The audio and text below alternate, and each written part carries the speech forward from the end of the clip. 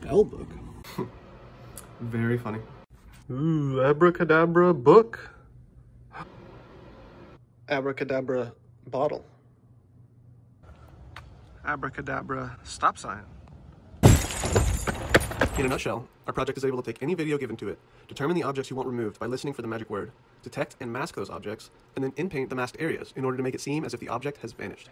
Now, in the MaskRCNN, using this set of strings we just created, the MaskRCNN model will go frame by frame and attempt to detect the mask of objects, creating two output images of every input image.